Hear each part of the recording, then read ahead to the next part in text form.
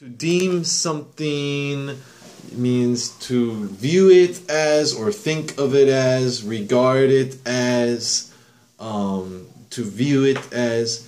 A lot of times they say this was deemed a failure. You know, this startup company was deemed a failure, meaning most people, most experts, whatever, decided this is a failure. That's how people view it. That's how people regard it. This example sentence says South Korea's first female president is now deemed a disappointment by many who voted for her. Not by everyone. Still there is Park Samo. So not by everyone, but by many people, she is now deemed a disappointment. To deemed, just viewed, regarded, thought of as. So a lot of times it's followed up with the word as, but not always, like in that sentence. Number 2, to resonate. This, again, if you just look at the definition, might seem a little bit similar to number 1, to be received or understood. When I hear the word resonate, I think of almost like an echo, right? So when something is resonating, it is going out forth. Usually, like, people are hearing some news or some fact. In the example sentence, they say an announcement. People will hear that, and it kind of shakes a little bit, right? It resonates. It hits home is an expression that some people sometimes use. It hits home with you. It resonates with you. Meaning it's not just something that you hear and you immediately forget about. Almost like you relate to it. You understand that. You really hear that news. It resonates throughout the community, right? You could maybe say something like that, and everyone in the community really understands that, and they believe that, or they can relate to that. It resonates with you. He was sick because you were telling the story, that doctor was sick because of cancer, right? You know, so maybe if you recently had some experience with cancer, that story really resonates with you. They use the word among, so a lot of times the word resonate might be followed up by the word among or with or something like that. Number 3, oral tradition. I think most of you know the word tradition. Just the key word here more is oral, which means by mouth. Oral medicine is something the dentist might give you to take some medicine in your mouth. So you're going to see the word oral used a lot in some type of doctor's office or something like that. Or orator, that so is without the L. An orator is kind of someone who does public speaking. So it's talking about by mouth. Oral tradition is talking about sharing some stories, usually stories or some history through spoken language.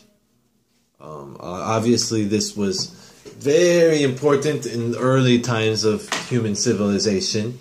These days, everything is kind of recorded, and people don't talk to each other. We just text, right? So maybe oral tradition is something that is being lost and not having as much of that. But still, of course, we have some examples of that. Number 4, venture. This word is really, I'm trying to think of an example when it's not used in some business-related sense. It's almost always used in some business-related stuff. A lot of times it immediately follows the word business venture. A business enterprise or speculation in which something is risked in the hope of profit. It means like you're trying to start some business idea, some business project. This example sentence, Mr. Kim is known to embark on several business ventures related to food. So he's trying to make some money. Maybe one of them is a restaurant. Maybe one of them is selling some pre-made food by mail delivery. You know, any business venture kind of means business, not just idea. An idea is just the idea, but business venture is more actually going out and trying to make it happen. Again, The next one, business endeavor. This is going to be quite related to number 4, a purposeful or industrious business activity. Example sentence, many Chinese entrepreneurs believe that it's unlucky to conduct business endeavors on Monday. So the difference between 4 and 5, venture is talking about business venture. It's giving off that idea of trying to make a business or start a business. Not just the start of it though. When I explain number 4, it's not just the start, it's also a current business venture. You know, if I have a company that's working, that is a business venture for me. 5, business endeavor is kind of just any business related activity, a meeting, a conference, what else is there? A meeting, a conference, business endeavor. Just going to work would kind of be a business endeavor. But in our article, they said people think to conduct a new business endeavor on Friday is seen as a bad luck. A business endeavor. It's going to be sometimes it would be basically the same thing as number 4, business venture, but not always. It has a little bit of a different meaning. Number 5, superstitious.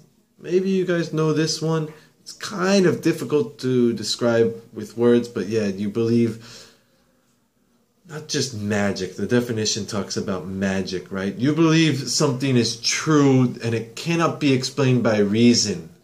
Really, the best way to give this is examples. And I had one. There's so many superstitious things. In Korea, number 4 is kind of superstitiously an unlucky number, right? That's just superstition. Is there any real logic or fact to that I'm not aware of? I don't really think so. It's not based on reason. It's just superstition. We have so many superstitions in America. Something... Oh gosh, no, it's too hard to think of specific examples, but there's many. Number 7, getting on the action means they want to be part of it. They want to get in means part of it. Action can be anything. It can be a business. It can be some money is being made. It can just be some fun is happening. I want to get in on the action. I want to be part of that. Let's get in on the action before it starts to rain again. Here they are talking about getting on the action. So a lot of times, like I said, it's going, not always, but a lot of times action is going to have some type of monetary money type thing. Let me get in on that action. We can sell that together, not just you. I want to sell that with you. I want to be part of that. Let me get in on the action. So there were 7 of them.